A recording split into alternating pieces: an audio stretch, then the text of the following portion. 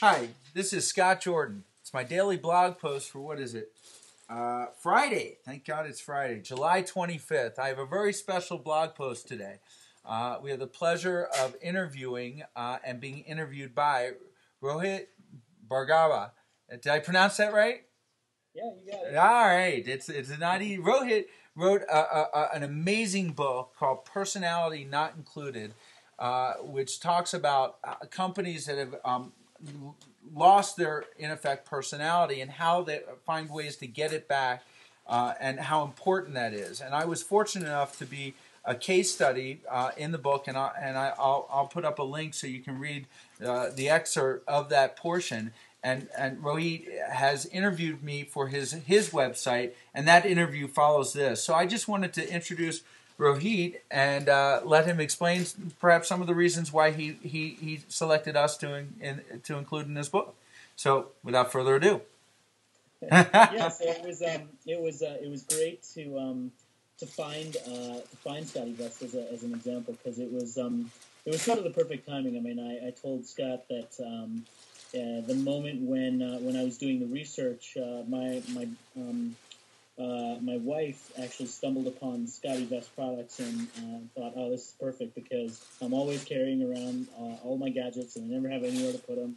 And I was totally the target audience, right? Because I have my multiple gadgets and I'm always on the go. So sure enough, I checked out the website, and one of the things that really struck me as interesting was one of the things your website said was that you personally answer all your emails. And so I thought, okay, let's test this out. So I sent an email, and I got a response, and we started talking over email. And basically, I told you a little bit about the book and the premise of it, and it just seemed like a really interesting fit. And the more that we talked about it, the more that it seemed like, well, you had a really, really interesting and a great story that would fit really well into the book. So I was really glad to find it at the right time, sort of at the right time at the right place, and it's been great, and it's one of my favorite stories in the book. So how's the book doing? It's great. A lot of people have it's very different from a lot of marketing books out there. I mean, it is in the marketing category, but the big way that I've described it to a lot of people, it's a marketing book for non-marketers. So what I mean by that is it's not too academic. It's not too kind of boring business book. The words that I've used to describe it have been very un-business book. So I describe it as a fun book to read. That's a couple of the reviews actually that I've gotten have been people saying that it's fun. And I had a sort of a two-word strategy for what I wanted to get across with the book. I wanted to write a book that was entertaining and that was useful. And by doing those two things, I made it something that people could actually read in one sitting and not kind of use to put themselves to sleep. And also one that had like lots of useful stuff so that you could kind of fold in pages and go back to it and have like step-by-step types of guides and things. So I didn't want it to be just a book that you could kind of look at once and leave on the bookshelf and never open again. I wanted it to be something that would actually kind of sit on your desk and you'd flip back and forth and say, oh, okay, maybe I could do this or maybe I could do that. So lots of ideas. I found it to be really entertaining. I know, a really good read and a quick read, an easy read, and really striking a point that I think that people are missing, and that is that brands do need personality, and that to utilize all these methods, not just social networking sites but others, and to bring make someone identify with your brand, whether it be a brand in my case, sort of surrounding one person's idea or a much larger company. I think you address both of those very, very well. What do you do for a day job? My day job is at a large marketing agency called Ogilvy. One of the interesting things about that, and by the way, I didn't quit my day job yet, and I also didn't stop working while I was writing the book. So one of the big things that I talk about in the book is that I'm not a theory-based guy where I think this stuff might work, but I don't actually have any experience doing it. Everything that I wrote about is stuff that I'm using for clients. And that was really important to me because I didn't want this to be theoretical. I wanted it to be stuff that actually really works. And in that, my day job, I get to do a great variety of work. So I've got a really interesting project for Lenovo with the Olympics right now. which is the company that makes the ThinkPad laptops.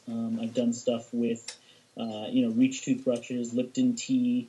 So huge variety of products. I don't just work in, technology or any one space. I've worked on a lot of different brands and different products. So the interesting thing for me about that is number one, it's more fun to do that because you're not stuck just working on one thing all the time. But the other thing is that it really forces you to question any idea that you have and whether it's actually useful for a wide variety of people or whether it's just going to be useful for that one little place that you know about. So that was really good for me. Are you thinking about the next book, or you're going to? I have been, but one of the ways that that a lot of people describe getting a book out is it's kind of like publishing your first book is like having a baby. Like as soon as you have it, the last thing you're thinking about is another one. You're just trying to deal with the one that you've got. How has your life changed?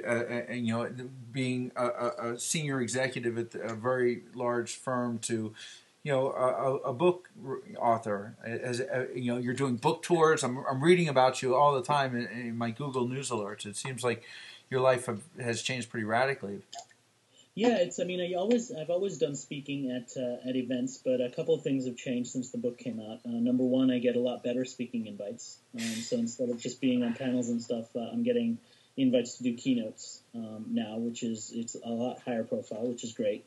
The other thing is that it really gives you that sometimes when you're working in marketing for a brand, especially established brands, which I get to work with a lot, it's hard to sort of quench that thirst for entrepreneurship if you have that, which is starting your own thing or doing the startup thing. And so a lot of people that I work with who have that, they all have their kind of side project, their thing that they are trying to do on the side that they wouldn't necessarily want to do for a living because that's too much pressure and it sort of takes the fun out of it if you have to make a living off of it and support your family with it. But if you can do it on the side, then it's a lot of fun and it keeps that passion of yours engaged. So for me, the book has been sort of the ultimate startup because I've had to build a brand from nothing.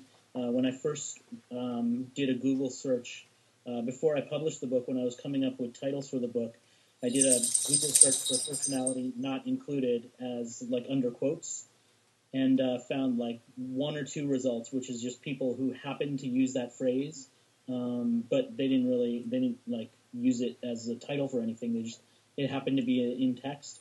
And now there's a couple 100,000 things about that. So it's been a lot of buzz, a lot of blogs mentioning it, a lot of websites. It's been really phenomenal. So there's no shortage of mentions of that term now. Yeah, you really have influenced, I think, the way people approach this, and I think that you've made a mark even just shortly after the book has been published. Yeah, it clearly made you are a large part of the influence in a lot of the steps that we're taking.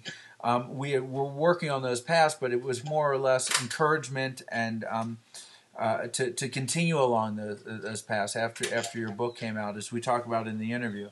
So I'm going to post both this as a preamble to the main interview, which will also be available on your site. I can't thank you enough for writing about me and taking the opportunity today to talk with me. And I wish you nothing but continued success and happiness. And this is Scott saying that if you can't take it with you, you probably forgot to bring your SCOTTeVEST. And signing off.